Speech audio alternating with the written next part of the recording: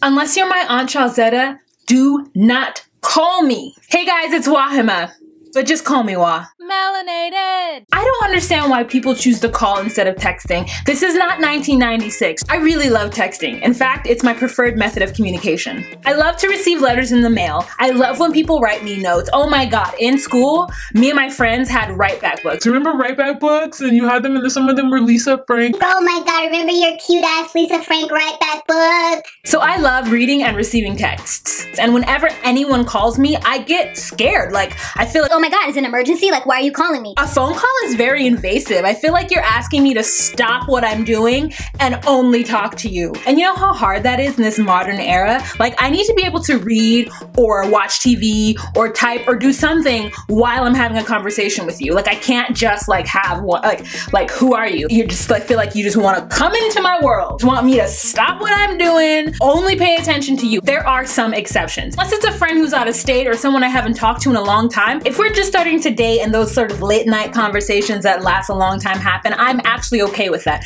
But usually they happen late at night. I need to be able to multitask. I mean, there was a time where I could sit at the phone for hours, you know, when it had a cord and it was hooked up to the wall. But like now that like it doesn't have a cord and like I can text and do all kinds of magic on it, like I'm not trying to only have a phone conversation. Oh my god, and when I receive calls, if your number isn't stored, I am so confused. Like, I feel like someone is like coming into my bed. It's just so invasive, you know what I'm saying? It's just so invasive. I feel invaded upon. I know there's some people who are just really, really bad at texting, and I don't know how we can be friends. I'm told what happens is you guys pick up the phone and it's like, oh, this person left me a text. Okay, great. Oh, that happened. I'll respond later. You put it down and walk away, but then you don't respond later, and then that makes me feel like you don't care about me. How can you get your phone, see that you have a message, read the message, and then not answer it? It's so backwards to me. You know what I do when I don't have time to answer a text? I don't read it.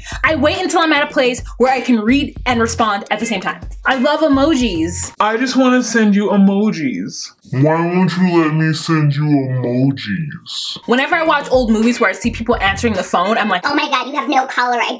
It's like a surprise when you answer the phone. But like now we have caller ID, so we always know who's calling us unless they're calling us from a block number or a new number, because you know people be changing their phone numbers all the time. I am not one of those people. I have had my cell phone number for 12 years. Who's calling me from Phoenix? Who is this person? And then they don't leave a message? The worst. Like, do not call me from a number I don't know and then not leave a voicemail. And then talking about, I called you. I'm sorry, some stranger called me. Some stranger invaded me. So that surprise like gives me anxiety. Like, who wants all that? Okay guys, that's it for this video. Let me know what kind of phone person you are. Are you the kind to call people? Are you the kind to text people? Are you the kind that doesn't like to do either of those? This video was inspired by my friend Stacy Osei-Kuffour. I have linked her video up above, so go on ahead and check it out. She's really funny. She has a series with her friend Corey where it's called like Sip and Chat or Drink and Talk. Oh, and another thing is those people who don't have social media. For whatever reason, I don't trust people who don't have social media. All right, guys, have a fantastic day. Bye.